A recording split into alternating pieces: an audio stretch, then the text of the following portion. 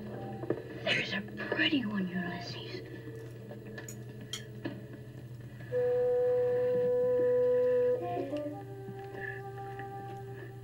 There it is. Hello BookTube, I'm Shawn the Book Maniac. Welcome back to my channel. Here I am with a review of a wonderful Japanese novel from the 1970s that I just finished reading this morning.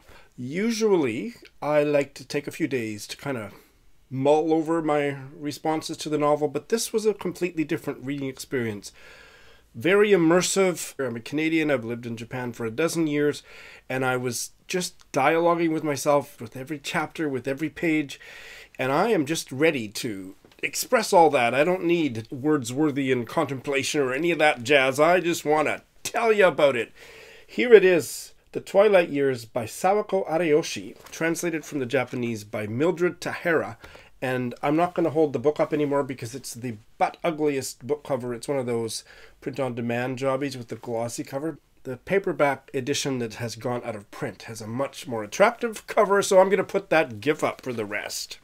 This novel was really wonderful. It's a very accessible novel that, if you don't know much about Japanese culture, it takes you inside all of the ways in which death and aging in particular, but many other everyday family issues work themselves out or not within Japanese culture. And I loved that so much. And one of the reasons why it's so accessible is the protagonist, Akiko.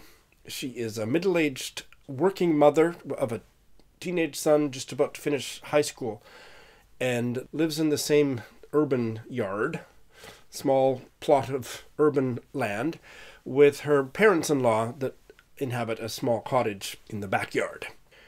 I think that possibly Ariyoshi amped up her cluelessness, maybe a bit too much, but I don't know. I'm still resolved about that, and I don't need to be, because my reaction to her kind of being clueless at so many points where I just thought, really? You don't know this? It's not like I knew it as the reader, but why didn't she know it?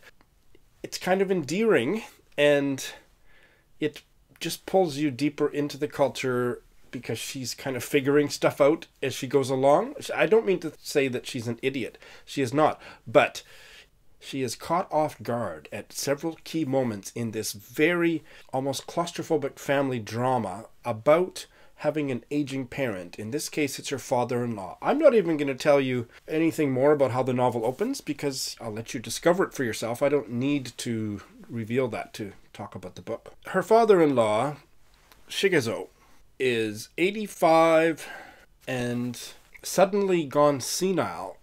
And one of the things that I thought this novel dramatized beautifully in a way that I don't remember any other Japanese fiction doing is the kind of siloization of Japanese life.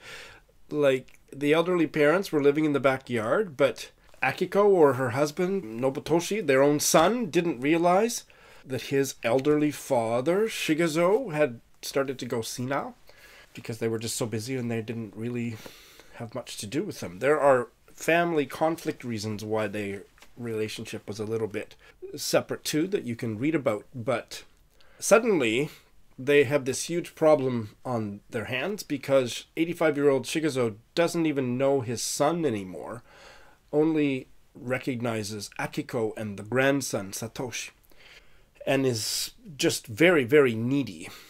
We never really get to know him other than Akiko remembering what he was like, and he used to be a bastard. The Japanese men in this novel don't come out well, and aside from my husband, I'm here to say that's probably a fairly accurate depiction of Japanese culture. Did I say that out loud? Akiko's husband, Nobutoshi, I wanted to slap him upside the head every time he made an appearance. What a jerk. And Shigezo had been, and then he, lost his mind, and he became a real handful, but he didn't have that miserable personality that he had before. Akiko, I really grew to love her. She was flying by the seat of her pants, working woman in a time when it was really uncommon for married women to work outside the home. It still is quite uncommon. Back when this story was set, this novel was published in Japanese in 1972. So the story would be set, late 60s, early 70s. There's reference made to the student revolts. That was late 60s, I think. So somewhere around there. So she is an unconventional Japanese woman, and she has her hands full because she's taking care of her husband, who is completely just lazy and, work obsessed. That still continues to this day. I just wanted to slap him. And now this doddering old man, there was no love lost between them. And now she has to take care of him, and she's got a demanding job. Son is finishing high school, studying for college entrance exams, and the way Japanese families are preoccupied with that rite of passage, high school students studying for entrance exams, the family just shuts down and coddles that high school student to allow them the time and space to study for 18 hours a day. And they don't go on vacation, they don't do anything. That's something very distinct about Japanese culture that is depicted here really well. But she is at her wit's end. She doesn't know what to do. She is exhausted. Nobody's helping her, and there doesn't seem to be social support for what to do with an elderly parent living in the home. It is really gripping. This is very much a social novel, so it shows the way things were for elderly people in Japan at that time, and I think things are a little better in terms of social support, governmental support, but it's still a big challenge. Much is made in the novel about how the Japanese population is aging, and now in the year 2021, the population of working people is shrinking year by year, and Japan is heading for a demographic train wreck, and this novel chronicles that situation from 30 years ago, or 40 years ago, my goodness. This is really a character-based look at how a family doesn't pull together, and how the poor housewife, a working woman, she's a lovely woman, I loved her, she was a bit, clueless, and I still can't decide whether that was a very minor flaw in her characterization or not. But it didn't decrease my enjoyment of the novel one iota, because she was so real. I could relate to her very deeply. It's not possible to experience that in every novel, but when that happens, that pulls me deeper into it, and I just loved it. It's, as a piece of writing, I think it's really good, but it's not a masterpiece literarily. It's a very solid, well-written novel that tackles an issue that you don't really see, not only not in Japanese fiction, but just in modern fiction. It's not tackled enough. I recommend this extremely highly. And like I say, if you're not all that attuned to Japanese culture, this is a good starting place. And if you're looking for a novel that addresses aging and women's liberation or lack thereof in the conventional family, this novel just is an unrelenting look at that. Such a good story.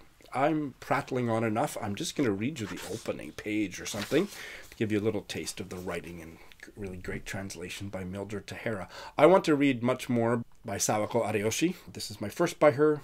This was a recommendation from the Irish novelist Ronan Hession, and I sure want to find more by her. Oh, and by the way, this is set in Tokyo. Probably all the locations mentioned in the story where the family lived is probably I could walk to that neighborhood in about 20 minutes, so that was pretty cool too.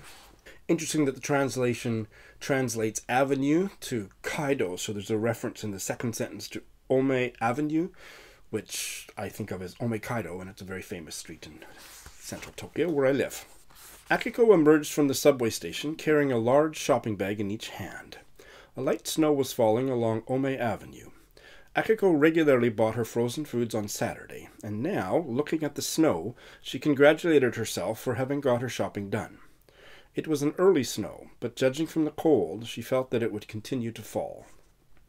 Akiko stopped at the corner store on her way home. She bought a loaf of bread and, after a moment's pause, added a few sweet rolls, for recently her only son, soon to take his college entrance examination, had developed a voracious appetite.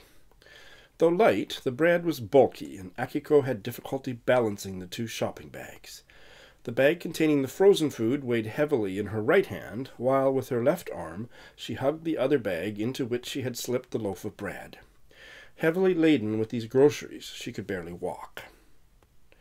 As she struggled through the snow without an umbrella, Akiko wondered if she would run into her son, Satoshi, who ought to be coming home from his private tutoring around this time. The shopping bag in her right hand, which contained 2 frozen crabs, felt particularly heavy. But Akiko was happy as she trudged along, her eyes fixed on the falling snow. Her husband, who had been brought up in the north, was extremely fond of these crabs, and it pleased her to picture him in a good mood that night. Satoshi, on the other hand, found crabs such a nuisance to eat that he refused to have any. Akiko herself had not cared for crab ever since she had been terribly sick after eating some about 10 years ago. She turned into Umezato from Itsukaichi Avenue and stopped in her tracks. A tall old man was walking towards her up the street. He looked very pale. Although he was wearing a tie and leather shoes, he had neither an overcoat nor an umbrella. He did not seem appropriately dressed for taking a walk on a snowy day. "Father! Father!" Akiko called out loudly to her father-in-law, who was approaching her at a rapid pace. Just as he was about to pass her, she cried out, "Grandpa!" in a different tone of voice, almost knocking him down as he brushed against the bag clasped to her chest. Only then did he notice her. Please check it out. I bought this print-on-demand thing for less than $20 on Amazon. I don't know if you can get it from another better place. I think there's plenty of used copies with the attractive soft cover copy. This one that you can buy various places online, but beg, borrow, or steal. It's a wonderful novel. Thanks for watching.